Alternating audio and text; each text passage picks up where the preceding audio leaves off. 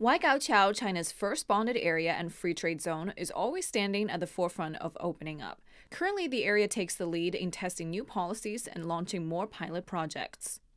We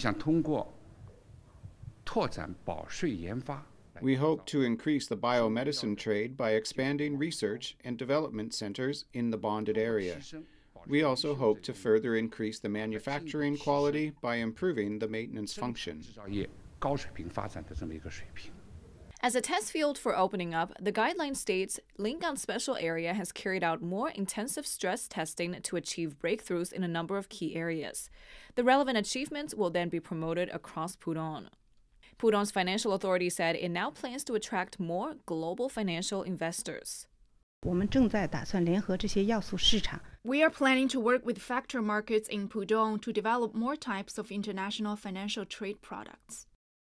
The document mentions some major tasks such as optimizing financial markets to support Pudong in developing offshore trading and cross-border trade services to increase international cooperation and competition capabilities. 苏子琪，上海 Live。